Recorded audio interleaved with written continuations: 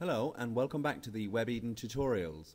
In this tutorial I will show you how to send updates to your Facebook mini feed and your Twitter.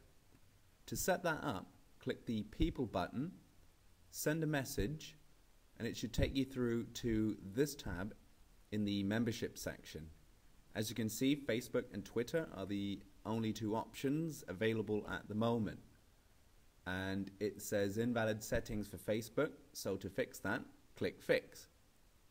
That'll pop this window up, and it's asking you for an API key and a secret.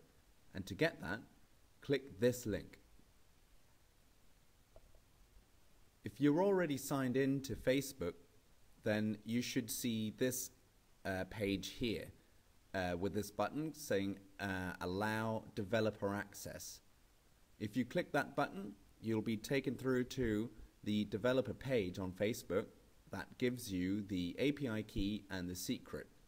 So copy that and paste it into the appropriate sections here and then click Apply.